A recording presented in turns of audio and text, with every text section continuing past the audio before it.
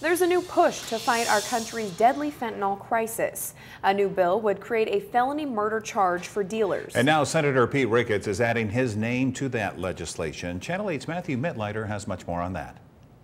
On Wednesday, Nebraska Senator Pete Ricketts spoke on the Senate floor in Washington about the drug crisis in the U.S. He said he's going to be co-sponsoring a bill called the Felony Murder for Deadly Fentanyl Distribution Act, which would make it a felony to distribute fentanyl if it results in someone's death.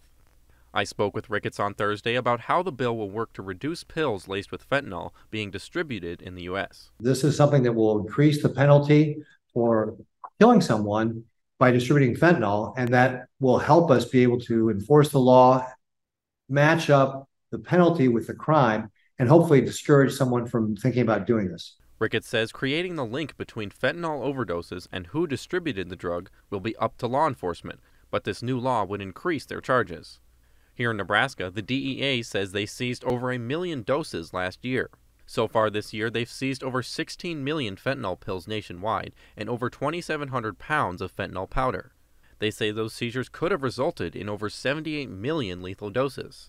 It is probably the most dangerous drug threat we've ever faced in this country, and it is killing people at an alarming rate. And from August of 2021 to August 2022, over 107,000 people died in this country as a result of a drug overdose. And over 70% of those had fentanyl in their body. So that just shows you how dangerous it is. King says distributors are constantly trying to expand their networks to get more people addicted to the drug.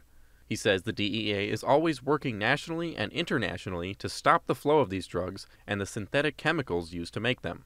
And despite a dosage as small as the tip of a pencil being lethal, he says the dealers selling the drugs are more interested in making money.